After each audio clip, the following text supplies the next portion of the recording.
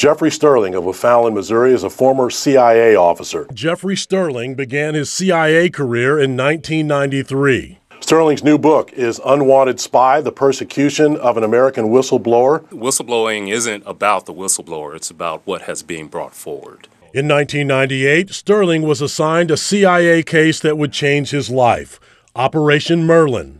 Operation Merlin was a top-secret CIA mission intended to slow the development of Iran's nuclear program. It involved delivering to Iran phony blueprints for a nuclear warhead. In theory, the flawed blueprints would send Iran's government down a technical dead end, wasting large amounts of time and money. Sterling saw Operation Merlin much differently. He told U.S. Senate investigators that the secret program could potentially provide enough real information to speed up Iran's nuclear program, and phony blueprints weren't likely to fool Iranian scientists. If they knew immediately that something was wrong with the plans, then they would know how to fix it. And that would not have delayed their program by a number of years. It may have sped up their program by a number of years. During 7 years at the Central Intelligence Agency, Sterling was one of the agency's only African-American case officers. He became frustrated at his lack of advancement. So I asked why I was not receiving assignments and flat out told that I kind of stuck out as a big black guy speaking Farsi.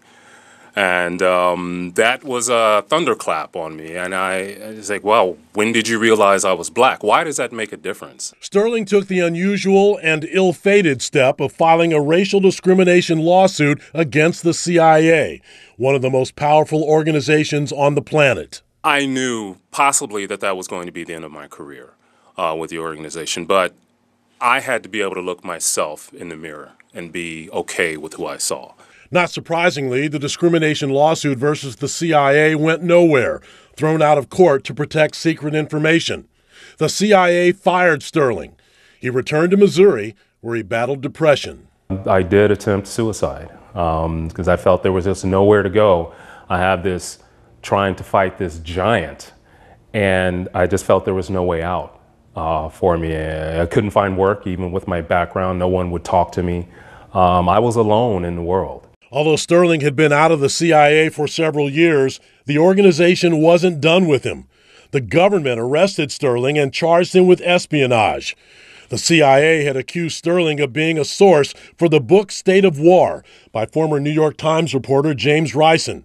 Rison's book included detailed descriptions of top-secret information about Operation Merlin, which caused the CIA to immediately halt the top-secret operation.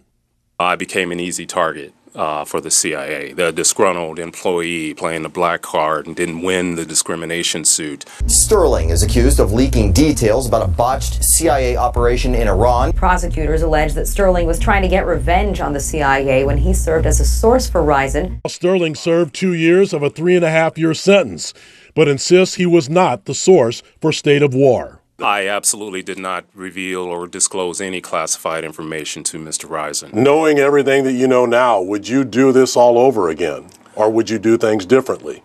I have certainly asked myself that question, and I've certainly had the time to mull that over. And every time I think about it, I would not have done anything differently.